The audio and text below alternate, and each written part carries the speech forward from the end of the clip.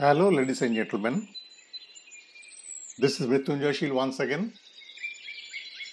Hopefully, all of you are engaging with me in this series of discussion on common mental health issues. I welcome you all today in this session of a brief talk on a topic of word sound irritation through the Talk and Story YouTube channel. You may read my blog posts in You Are Not Alone blog site, You Are Not Alone 2021 wordpress.com. for such and similar topics on common mental health issues. You may like, share, and subscribe the channel if you so desire. In today's discussion, let us refer to someone's asking, I feel irritated at intermittent weird sounds coming from all around me. How do I redress myself to get a relief? To start with, ask yourself that if any sound of domestic varieties like home calling, bell ringing, or kitchen utensils falling and appliances running, washing machine humming, phone ringing, furniture dragging, hard items dropping onto the floor or table, fan rotating at high speed, tap water discharging at high volume, and the like perturbs and distracts you. You may be highly annoyed, angered, and losing control with the high volume of noise of blaring loudspeakers, building, civil and mechanical works, motor honking, aeroplane flying at lower height, running genset and other rotating machines, puja bells, beating drums and cymbals at temples, etc.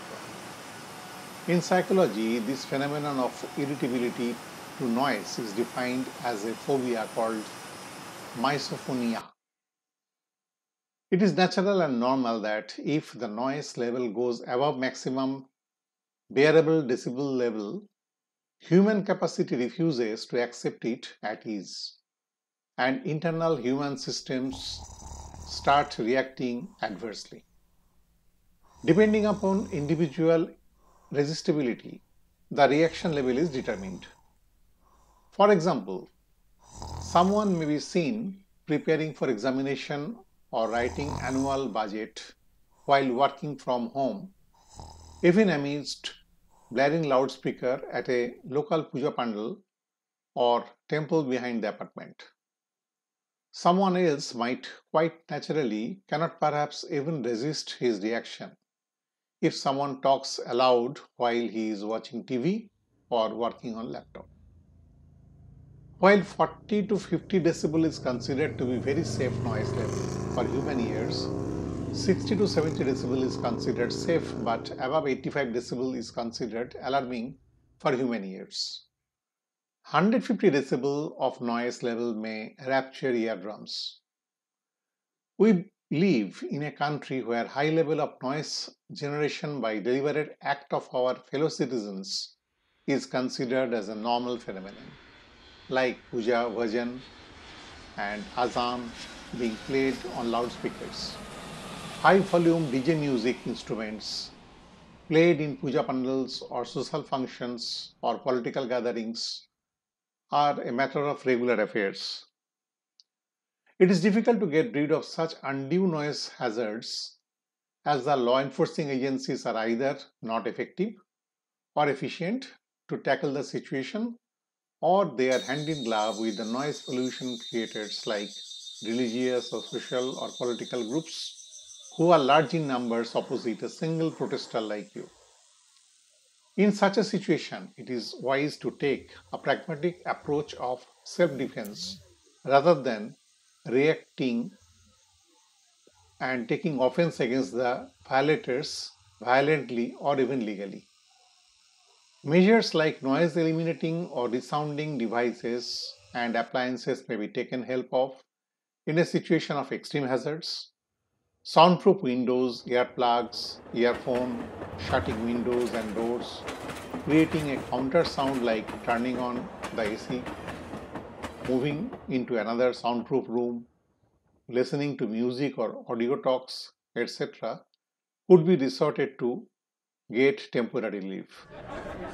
Meditation is the best method to distance your mind from any distraction whatsoever by any volume of noise in the event of an extreme situation.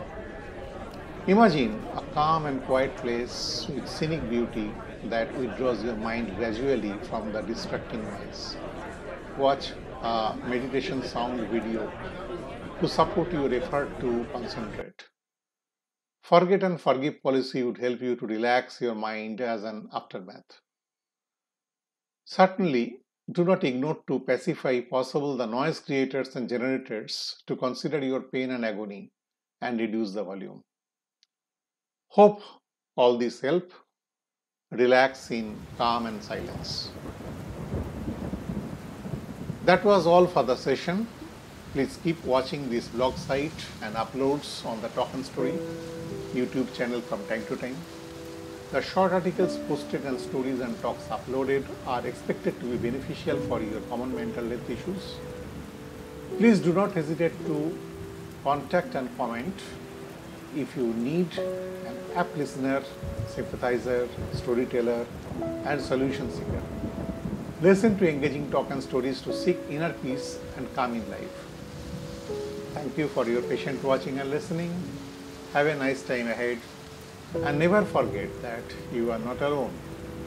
We are together to seek solution to your personal problems. Always speak up and speak out. Goodbye. Till then, thank you. Bye-bye.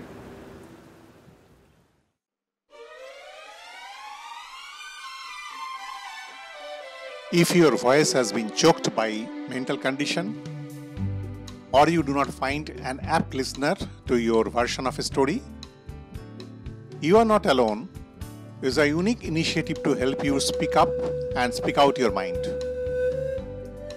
Never feel you are truly alone, even if you are. We are always with you, ready to share a story together at ease. Do not hesitate to let us know. Do you want to get rid of loneliness?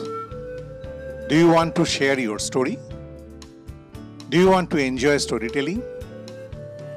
Do you want to speak up your mind? Do you want to forget your painful past? Do you want to begin a joyful living?